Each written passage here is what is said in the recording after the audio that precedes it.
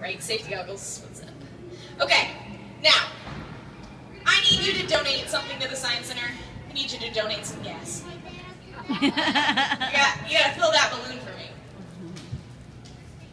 Beautiful. Everybody cheer them on! Yay! Wonderful. Okay. Okay, just... Thank you. Alrighty. So, would you guys like to see what happens when we get rad and gas cold? Yeah. How can I get this balloon full of gas cold? Put it in the liquid nitrogen. I should stick it in the liquid nitrogen? Okay, let's do that.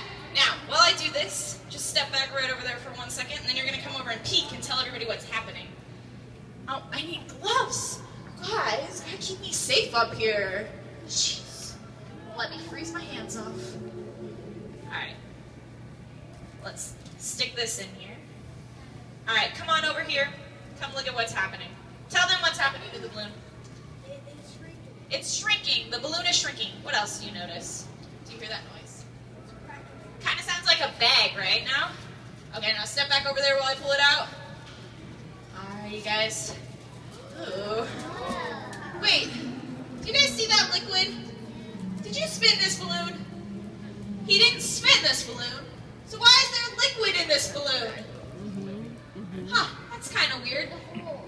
What? There's no hole, right? Because now it's back and it's all... It's back to being rad and gas. What happened to rad and gas when I got it super cold? It froze, right? But what happened to the gas? What state of matter did it turn into?